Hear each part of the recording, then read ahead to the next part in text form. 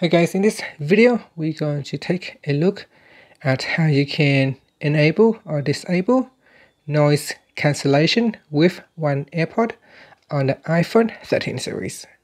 First, let's go back to your home screen by swiping up at the bottom of the screen, and on the home screen tap on Settings.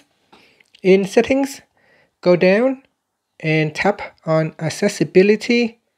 Then we swipe up to go down and tap on AirPods.